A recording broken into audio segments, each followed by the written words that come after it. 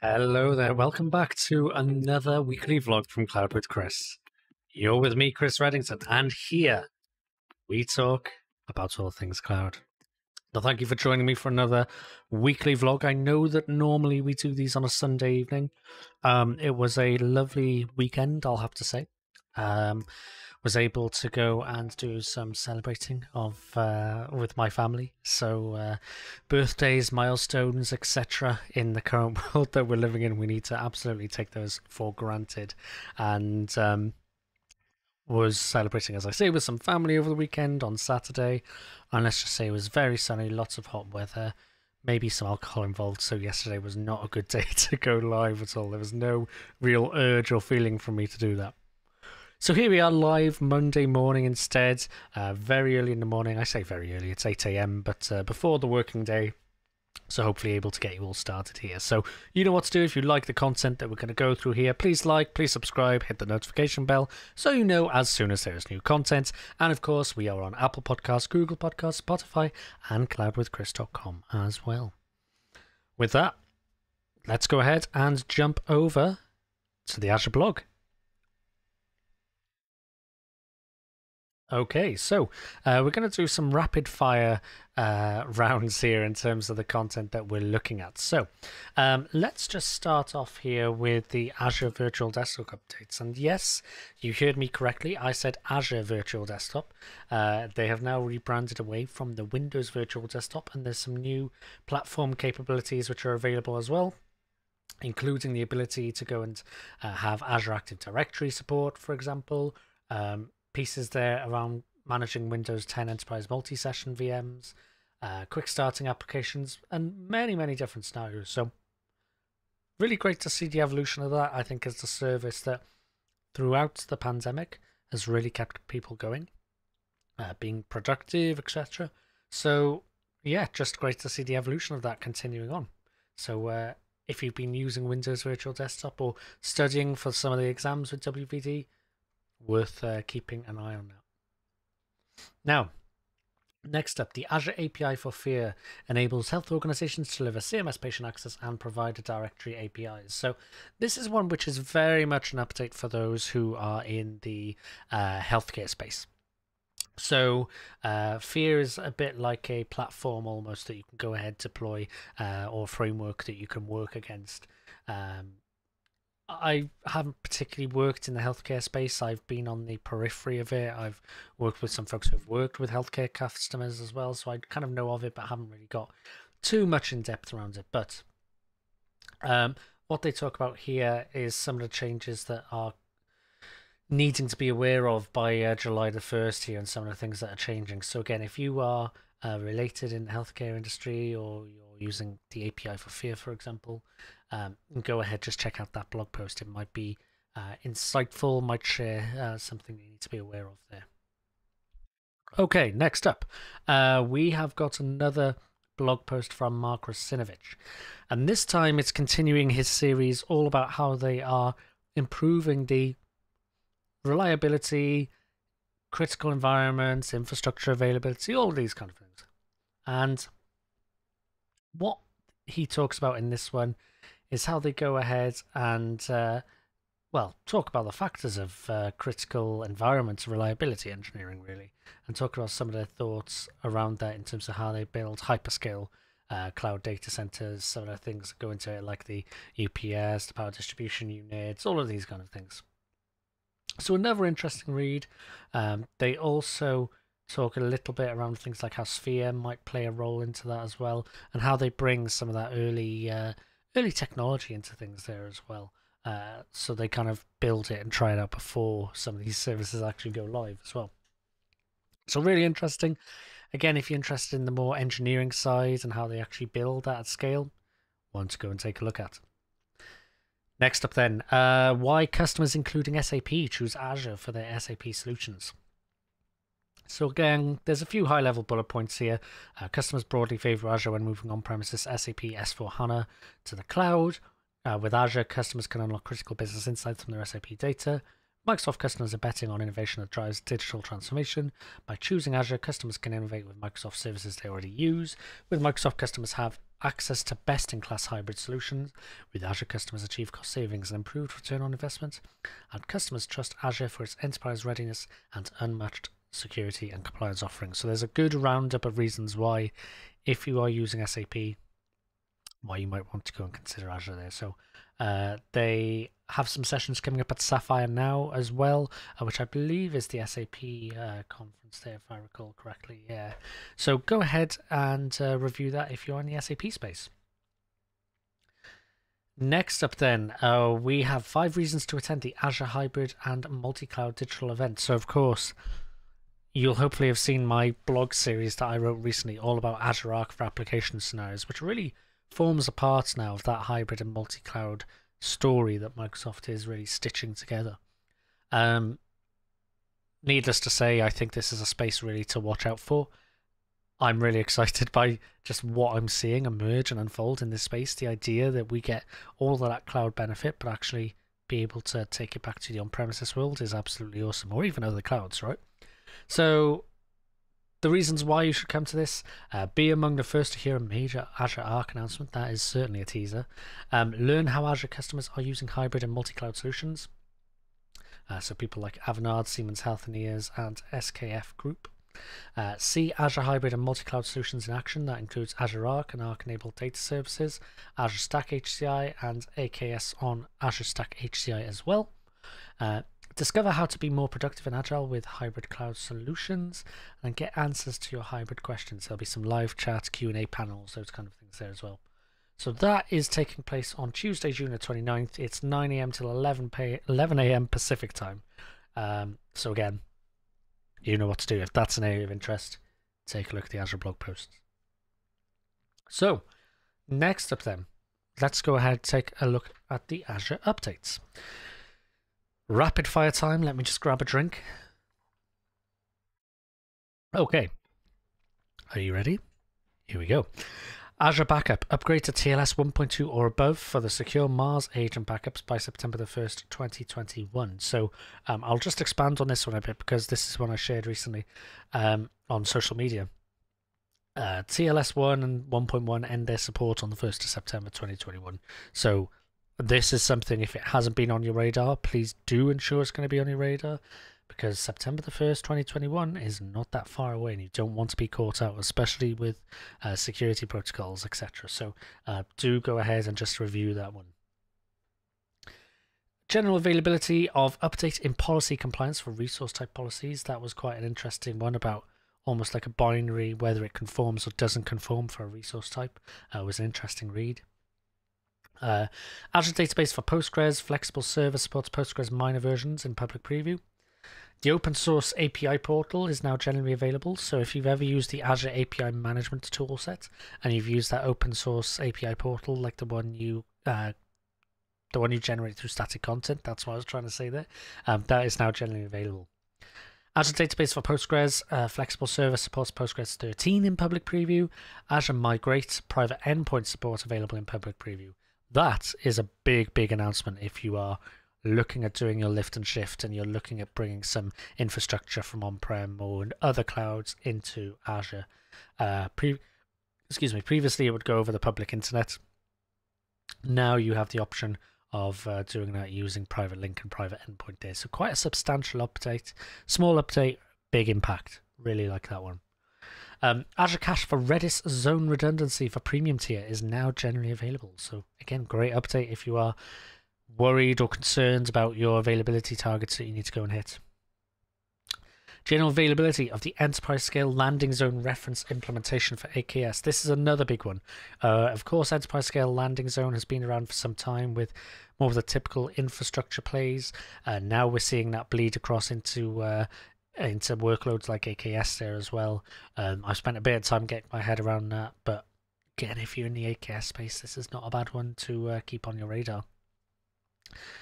Public preview syslog event collection from Azure Monitor Agent for Linux distros. I am going to click into this one because I remember reading this one and it just intrigued me a little bit. So Azure Monitor has introduced a new concept for configuring data collection and a new unified agent for Azure Monitor in public preview. The new agent and the data collection rules improve on a few key areas of data collection from VMs, including granular and flexible configuration. There's been an issue wherein syslog data collection wasn't working as expected. This has been addressed now, and the latest release includes support for syslog collection from Linux machines, available on all supported distros. So, again, sounds like it's one worth taking a look at. Public preview of alerts-based smart detection for application insights. So I think that's to do with the kind of automated machine learning-based or AI-based thresholds for your application insights, I believe. I haven't had a chance to play in that one yet, but if I'm wrong, please call me out and let me know. General availability of application insights Node.js pre-aggregated standard metrics. That is a great update. Azure Database for PostgreSQL Hyperscale Citus now compliant with additional certifications. Azure Database for PostgreSQL single server planned maintenance notifications generally available.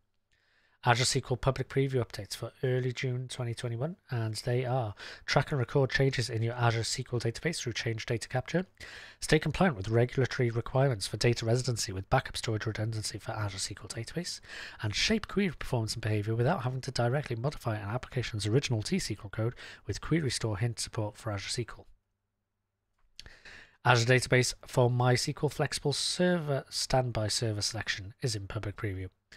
And then a number of GA updates for Azure SQL. Well, one, in fact, use resource health to monitor health status of your Azure SQL managed instance. So that's some nice integration there. Azure Database for MySQL single server planned maintenance notifications in general availability. And that is the same update as well for Azure Database for MariaDB. Azure Defender for Azure Database for PostgreSQL is available. Sorry, let me do that again. Single server in general availability, Azure Defender. No, I'm going to do this again. I'm just going to read these out and go ditto for the other. My brain hasn't switched on quite yet this morning. Azure Defender for Azure Database for PostgreSQL, single server in general availability. That is also true for Azure Database for MySQL. And I believe that's it in terms of the list. And then there's also Azure Database for MariaDB, Azure Defender in general availability. General availability, 6 new locales added to speech service to support speech transcription.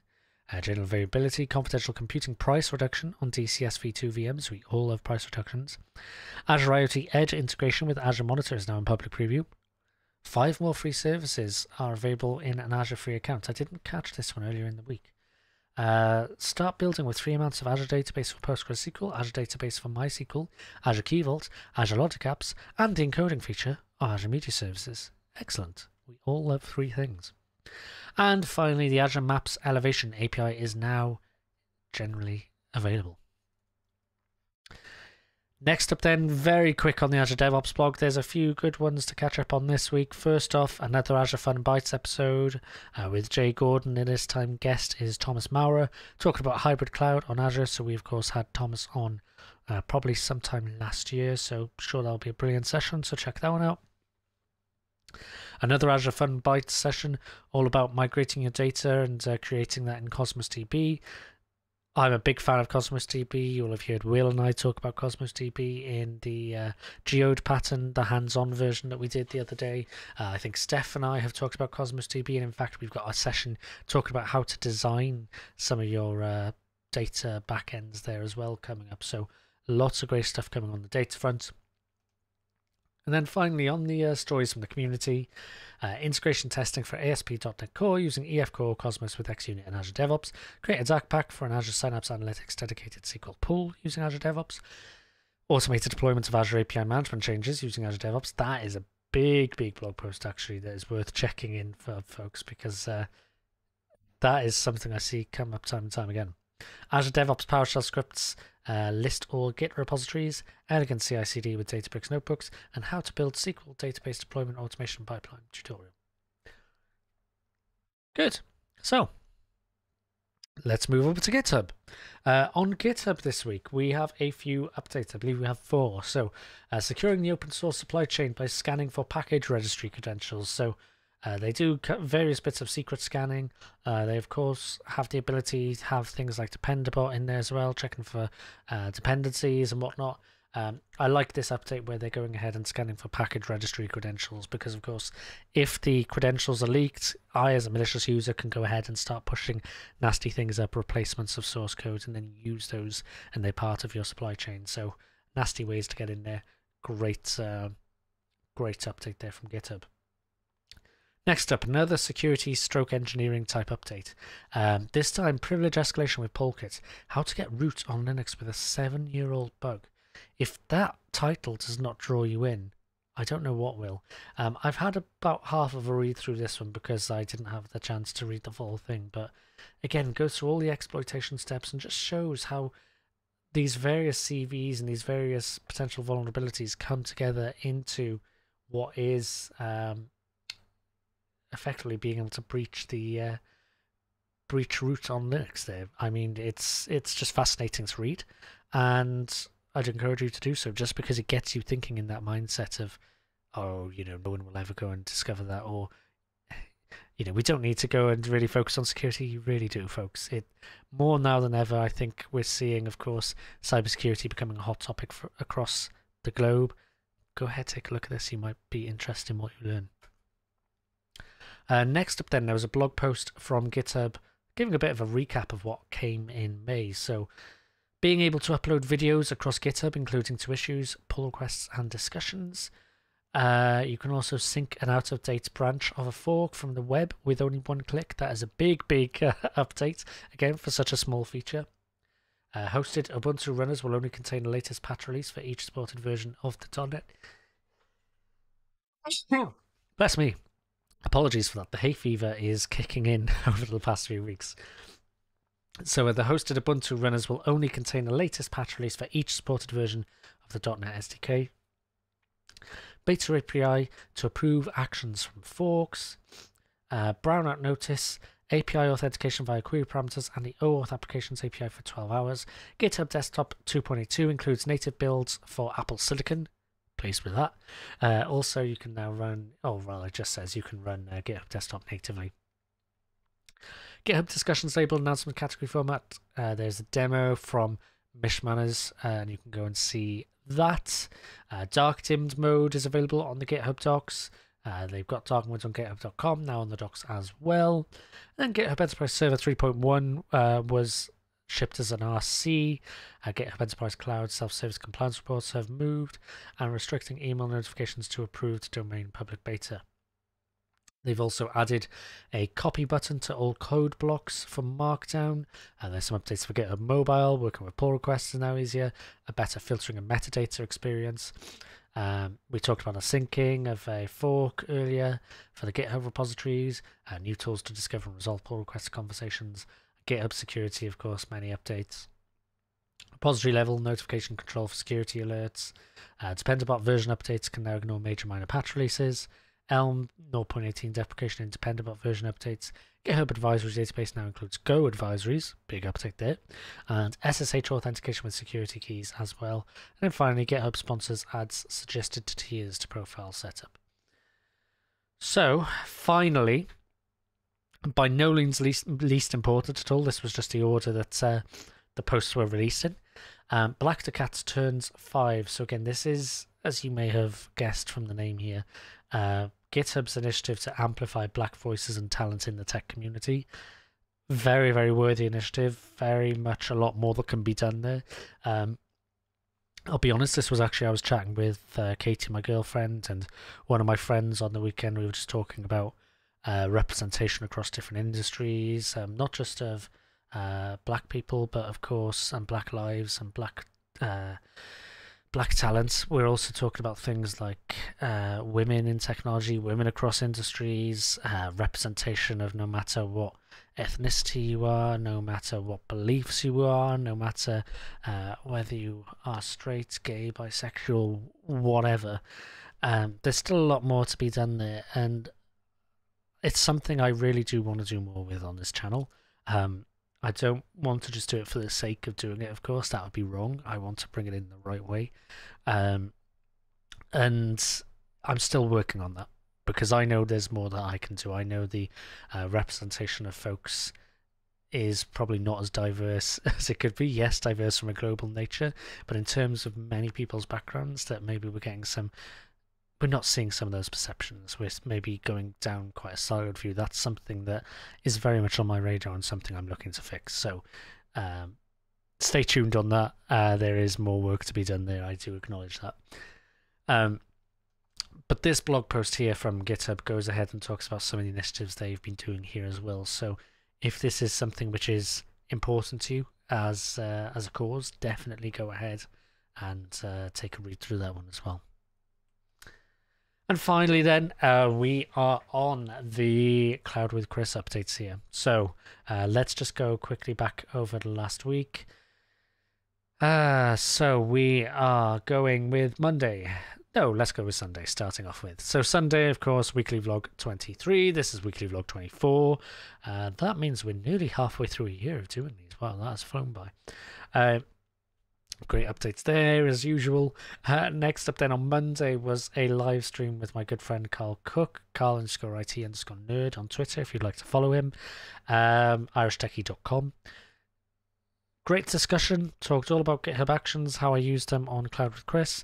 Also talked about what we're going to be doing next, which is more focusing on my integration platform, coming up in July, I believe. But before then, Carl is doing something incredible. Carl is going to be raising a ton of money with your help. Please donate. Please donate. He's nearly at £2,000. And he's going to be turning his hair blue. He's going to be getting a glittery blue beard as well. And it's just going to be amazing. So please do support Carl. Really, really appreciate your efforts there if you can support. And of course, Carl, appreciate what you do. And thank you for coming and being a brilliant guest on the show. Okay, then on Wednesday, Static Web Apps in Azure. I was once again a guest on the DevReel.io show.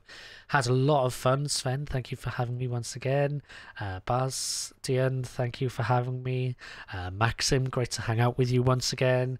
Really, really great group there. Love having the opportunity to come and speak with you all and work with you all. So thank you for having me. Had a lot of fun. Thursday, so yes, we've had something on Monday. Had something on Wednesday, Thursday. It's been a busy week once again. On Thursday, I released the final part for now of my Azure Arc for Apps blog post. So that one was all about event grids. Was really impressed by that, actually, just how seamlessly it worked, how well it mapped back to some of the event grid and concepts, event grid topics, event grid subscriptions, etc. So go ahead, take a read of that one if that's a topic of interest to you.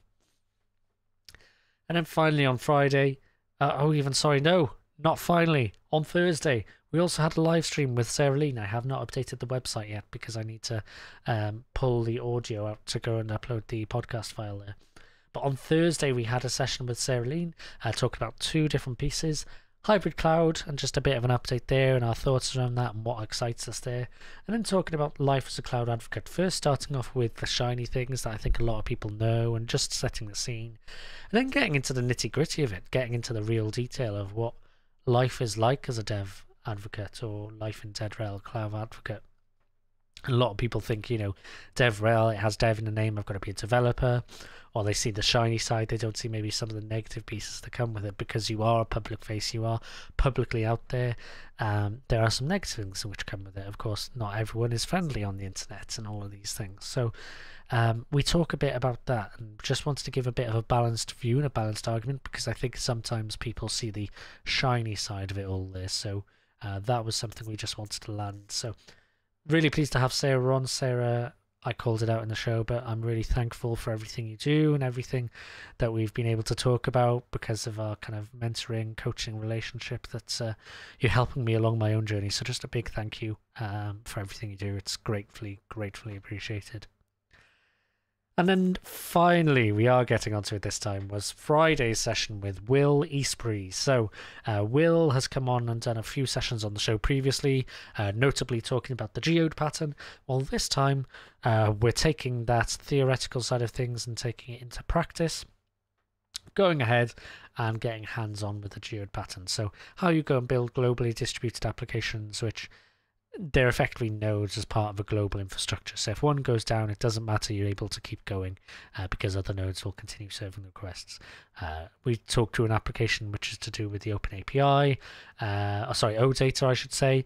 And yeah, it was just a great session, really intriguing, really interesting to see how that comes together and maps back to the theory. So again, Will, just thank you for joining. I know that we always have a lot of fun when we do these, and I know we potentially have some ideas of stuff we can do in the future, so stay tuned for that one, folks.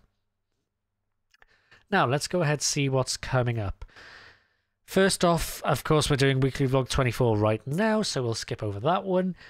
We have got Shannon Quinn coming on Wednesday to talk about Azure and VMware. I was actually mailing Shannon just before going live with this vlog. We pushed back by about 30 minutes, so we'll be starting 6:30 UK time instead of 6. But I'm really looking forward to that because I'll be honest, VMware is not my thing. It's not my kettle of fish, whatever whatever analogy we want to go with. Either way, it's not really my thing, and I'm looking forward to learn a lot more in that one, because I certainly will be. And then on Friday we have got Johnny Chips himself, John Lunn, coming on and talking about his own journey into the cloud. We actually recorded this one last week. Brilliant session. Had so much fun chatting with John, so many insights, and again, John, thank you so much for joining on the show.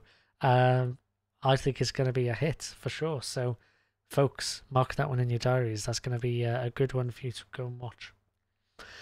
And then the hope is that I'll get back on the bandwagon with the blogs this week, but things are very busy over the next few weeks. I think I'm doing about 3 recordings a week just because of how the diary has ended up for a little while, so it is one of those things, so bear with me. The blogs might be a little slower, a bit not on their regular cadence, but we'll get to some normal levels soon. But there is by no means a lack of content. If you go to, in fact, maybe this is something good to call out here. Let's go over to github.com/cloudwithchris. So I have moved the cloudwithchris.com repository elsewhere. There we go. So it is now in its own Cloud with Chris organization. And what I'm doing is I'm pulling together all of the repos that effectively make the Cloud with Chris stuff there. So all of the work that I've been doing on my integration platform, I'm actually coding in the open. I might change that because I think there's an opportunity for it to become a SaaS platform potentially. But who knows? Maybe I'll change my mind there and just open source it. But what I'm going to do is start putting together all of the different repositories and code and things that I work on for Cloud with Chris here. So it's one captive area that you can go and look at. So you can see, for example, cloudwithchris.com. We can go take a look at that. And then once again, all of the issues and things that were there before are still there. So I've got tons of different blog ideas coming up. Like I say, it's just a chance of finding a space to fit in with these. So we'll get there. We will absolutely get there. But it's all fun. I'm really enjoying creating all of this content and doing what I do over here for you all. So with that, thank you for tuning in. That has been this week's episode, I think. I don't think there's anything else that we want to go and particularly cover. So you know the deal. If you have liked the session today, please go ahead, hit the notification bell so you know as soon as there's new content for you to go and listen to. Hit the like button so you can help out the algorithm, and hit that subscribe button so you know. No. Wow, my brain is struggling today.